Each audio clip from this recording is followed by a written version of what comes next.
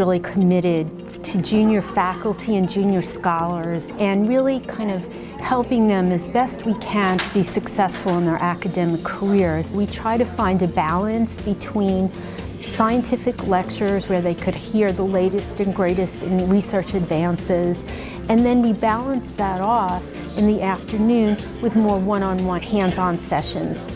It gave me the framework to say, one, I can do this work. Two, there's other people doing this work, and here's the formal structural training on how to do that work. Scholars, after attending the week-long course, will be able to go back and develop a research program to really address the pressing needs of the field. The actual encouragement and the fellowship of other people doing the same thing who look like you and who are just as passionate, so invaluable, so invaluable.